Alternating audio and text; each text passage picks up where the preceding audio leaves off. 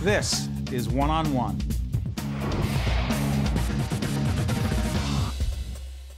Hi, I'm Steve Adubato, but more importantly, everything you wanted or needed to know about money, you're about to find out. Okay. Yeah, well, you better have it because you're the one we have here. Lori Sackler, I'm under pressure here. the author of The M Word, the money talk that every family needs to have about wealth and their financial future. Thank you for joining us. Oh, thanks for having me. Why is the M word such a hard word to actually not just say, but talk about? What's up with families and money? Well, money is a taboo subject. It's a cause of strife in U.S. households, and there are a lot of factors that interfere.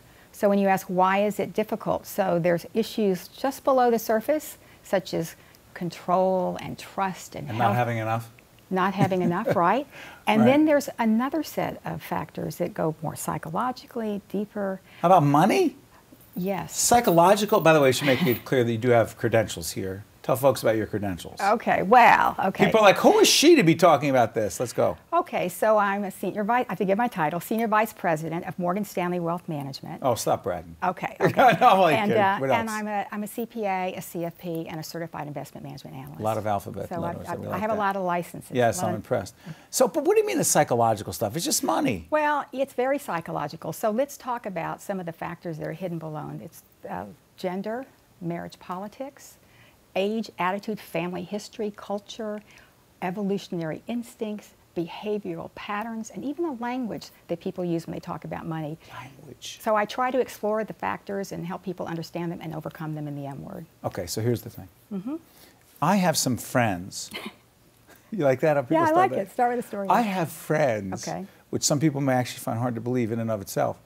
I have some friends who just refuse to, guy friends, who do not talk to their significant others. You know who you are. They do not talk to their wives or their significant others in a serious way about money. And their attitude is, that's my responsibility. I won't talk to them about it. And then inevitably, they wind up in these very difficult financial situations, and it just gets worse. And I say, are you going to talk to her about it? Right. And then it's too late, and bad things happen. Lots of tension, and some of those people aren't together anymore. You say? Yeah, so in marriages, you know, money is the central theme. Is and, it? Well, I thought it was yeah, sex. Okay, so they're tied together. What? Wait a minute, hold on. Money and sex are tied together? Well, let me explain to you. On an evolutionary It's getting more instinctual complicated. level, Go ahead. money is tied to sexual exchanges that were part of money transactions in primitive societies. And as a result, money and family are unconsciously linked and equally uncomfortable to talk about, and they're connected with a fair amount of angst and anger and fear and lots of emotions. And if, you know, when entering a marriage, it's important to have the money conversation before. And Wow. full disclosure is the objective. And because I find that when when partners don't talk about money, it's a sign that there may be other problems going on as well. You decided to write this book for a lot of reasons. Right? You've been talking about money for a long time. In what venues have you been talking about it?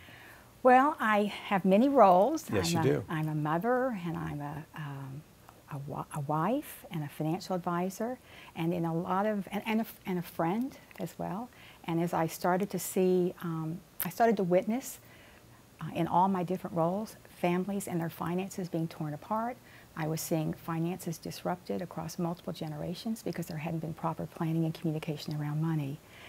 And when I started to do my research, I saw that my little nucleus of the world is part of a much bigger picture. There's a 70% failure rate in transferring wealth across generations. It's a worldwide statistic. And the breakdown in communication and trust is at the heart of these failed transfers and loss of money and family harmony. But break that down. Yeah, I was confused by that. So in transferring wealth across generations, Right. in 70% of the time,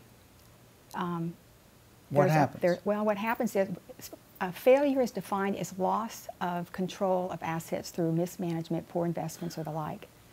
And oftentimes it's eaten up through litigation and so for example, conflict. say there are siblings, and they start arguing over assets of the parents, whatever, and they're not communicating clearly, and they go to litigation. A lot of that money gets eaten up because their inability to communicate effectively. Well, I think it goes let's go back a little Okay. bit. It actually starts with the family and the way the estate plan was created and the way that the family members who were transferring the wealth. They did it in secret. Well, they didn't talk about it. They didn't do. There wasn't proper planning. We don't talk about money in our family. Right. Right? Right. There was no, and oftentimes there's no discussion, and there may also not be any real planning. So, and that becomes a real problem. But devil's advocate. I mean, I told you before we got in there, my wife Jennifer and I are very open with each other about money. I think it's great. Well, because it's my second marriage. And You learned. yeah, and I don't want to have a third. So I learned a lot about the way we communicate about things. And that doesn't mean we see things the same way about money, but it's just very open in that way. But here's my point. Sometimes there's a part of me that says, this isn't a lot of fun. It's not very sexy to talk about money, to talk about estate planning, to talk about life insurance, to talk about sending the kids to school, to talk about what it takes to do those things. But what? Well, if you don't, you run the risk of not only losing the estate that you've spent time building and managing in the transfer to the next generation, but you could create a lot of conflict between various family members. So people who do this right, there tends to be plenty of communication, lots of preparation, opportunities, targeted times to talk to family members, to prepare them, to educate them, so that there can be a successful and smooth transition. And that's what it's my goal, is to help families keep their finances and their family members and the relationships intact through all of life's transitions. But you also believe that it's very hard for individuals to do this themselves, and you do need some outside help. Yes. How do you get really good outside help? Well, I liken it to picking your medical advisors. People go to great length to find the right doctors when it's a serious issue. And I feel that expertise is required in whatever transition point you're dealing with in life. Finding the right team of experts is really critical. So I spend a considerable amount of time helping people pick these right advisors, and I provide some tools, some questions, some guidelines. So there should be plenty of due diligence and interviewing, asking the right questions. But you want to figure out which are the advisors you need depending on the circumstances and the issues that you're dealing with. You're talking about people, before I let you out here, you're talking about people who have the kind of assets that would require them to have financial advice. Or is it anybody? Not necessarily. I say regardless of economics, Really? size configuration, gender composition, that these conversations need to take place. Now granted, the larger the estate, the more complicated and maybe more professionals required. But the conversation is difficult regardless of whether or not you have $10,000 or $10 million. Doesn't matter. It doesn't matter. And the kids are going to fight over it, and there's going to be conflict if you don't prepare for that transition, wisely. The M word should not be so taboo. Thank you. The M word, the money talk that every family needs to have about wealth and their financial future. Lori Sackler. And the website to learn more information, themword.com. Themword.com. Hey, thank you, Lori. Thank you. This was great. No, stay right there. Don't run. Don't run. Sorry. You want to get out of here so soon? No, I thought you were done. I got questions when we get off the air. Oh, okay. We'll be right back right happy. after this. Okay. Thank you. One-on-One with Steve Adubato has been a production of the Caucus Educational Corporation, celebrating 25 years of broadcast excellence.